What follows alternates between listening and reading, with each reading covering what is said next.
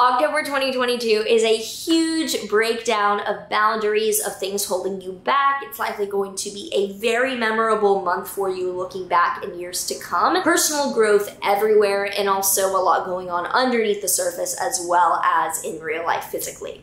If you're excited to see what's coming up for you this October 2022, make sure that you like, subscribe, and hit that notification bell so that you are always up to date with what the stars have in store for you. Hi, I'm Maren, I'm an astrologer, and in this video I'm using the tropical zodiac within whole sign houses as I practice mainly Hellenistic Greek astrology.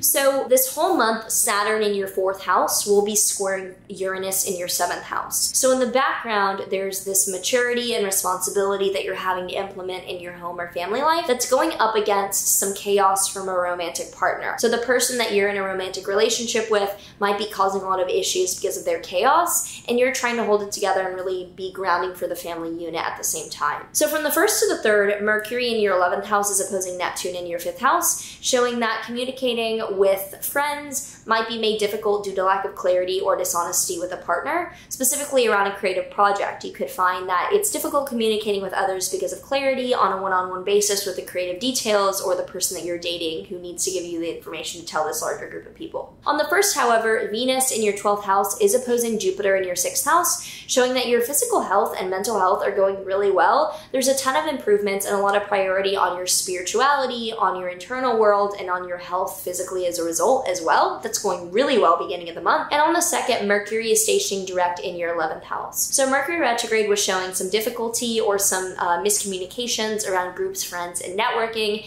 And now with Mercury direct, you're more able to communicate clearly and precisely with people that you're in large groups with. On the 6th to the 7th, Mercury in your 11th house will trine Pluto in your 3rd house. So people that you're speaking with in larger groups are helping you be really focused around your routine tasks and content.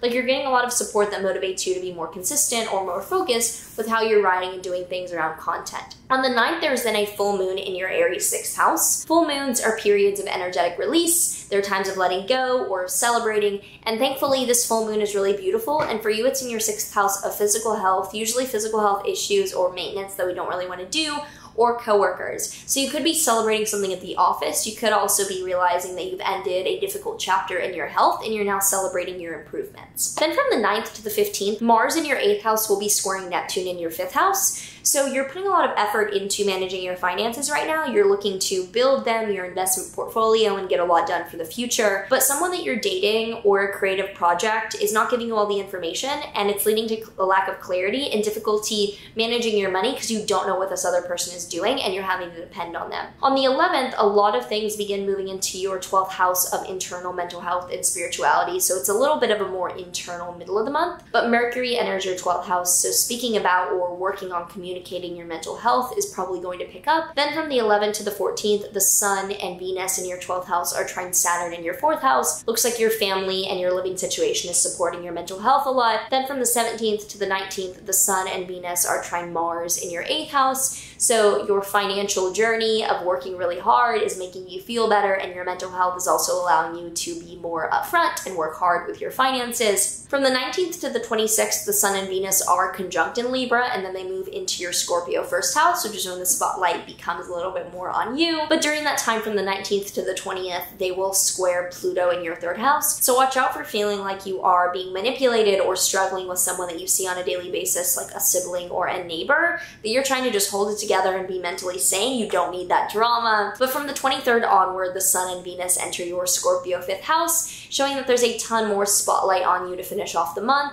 Venus in the 1st house shows more attractiveness and more harmony, and the Sun there shows more attention, so a lot more positive attention coming your way. And on the 25th, there is a solar eclipse in your 1st house. Now, solar eclipses are large-scale new beginnings that take place over the next 6 months, but are being catalyzed right now, and they occur on the 25th of this month for you. And solar eclipses are new beginnings, but this one is on the South Node, which represents a new beginning of letting go. So it might be that you let go of an aspect of your identity or even your physicality and the way that you look, and there's some new aesthetic or creative or value-based change that you're making to your character or your appearance overall. On the 28th, Jupiter retrograde re-enters your Pisces 5th house. So it's likely that you might be going back to a romantic relationship or going back to a creative project that you started in the beginning of the year but then left. So that's becoming a major priority for you. And on the 30th, Mercury enters your first house, even more communication and more spotlight on you basically with another planet there. And finally on the 30th, Mars stations retrograde in your 8th house. So Mars in the 8th house is showing action, aggression, and conflict regarding shared finances and getting things done in your investing journey. And with it going retrograde, it's likely going to be a time of reconsidering or rethinking what that is and having to backtrack or reverse course.